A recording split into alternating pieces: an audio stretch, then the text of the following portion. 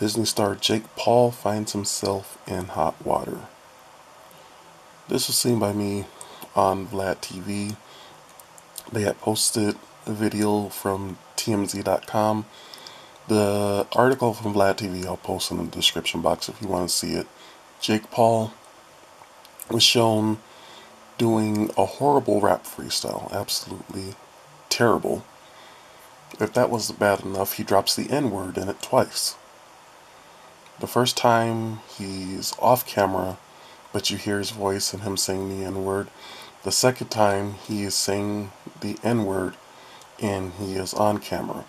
The footage looks like it's shot from a cell phone. Supposedly, the story behind the video is that it was from Coachella last year. He was spending some time with his friends, so I don't know if he had a falling out with somebody and they decided to leak this footage, more than likely sell the footage, but it's out there. The way he was saying the N-word, clearly, to me at least, it seems like he's very comfortable using that word and has used it before. So in my opinion, I'm pretty sure he will apologize. I'm pretty sure he will possibly say he's going to some sensitivity training or something like that, where he doesn't use the word anymore. I personally just don't buy that. I think this is more than likely who he really is.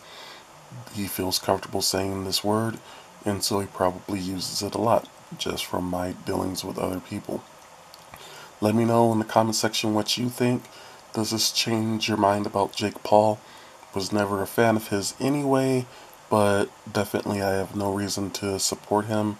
And again, the link will be in the description box down below, where you can see the article from Vlad TV and see the video.